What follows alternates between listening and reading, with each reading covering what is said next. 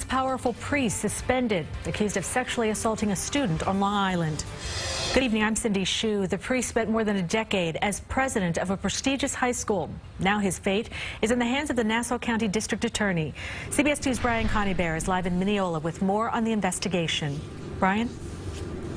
Cindy, the sex abuse allegations here at Chaminade High School in Mineola date back 5 years, but they're only now coming to light. Father James Williams served 12 years as the president here, and he resigned back in 2011, the same year he allegedly abused one of his students. A dark secret hidden at Chaminade, one of the top Catholic high schools on Long Island. But the all-boys school on Jackson Avenue in Mineola is now revealing something it kept quiet for possibly as long as 5 years.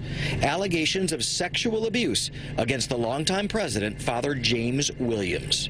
That's just devastating, absolutely devastating to the whole community and to the whole church as a whole. It's terrible. The Catholic Marianist Order suspended Father Williams on Friday and posted a letter on its website addressed to members of the Chaminade family, saying the order, quote, has concluded its investigation of these allegations. After due consideration, they have deemed them to be credible.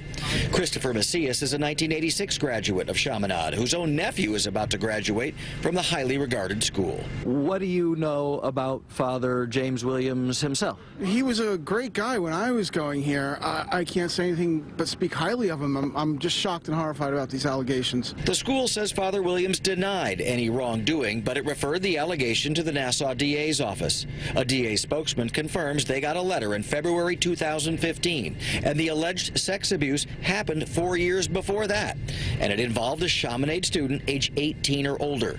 The DA's office described the act as misdemeanor sexual abuse, but says the statute of limitations for such a crime expired in 2013. In a statement, Marianist brother Thomas Cleary told CBS 2 the decision to suspend Father Williams, quote, reflects the solemn promise to ensure the protection of the young men entrusted to the school remains its highest priority. I did speak to one student here at Chaminade this evening. He tells me he's never even heard any whispers about possible sex abuse by priests at the school, but the Nassau DA is asking for any other potential victims of Father Williams to come forward. Reporting live in Mineola, Long Island at Chaminade High School, Brian Conybeare, CBS 2 News.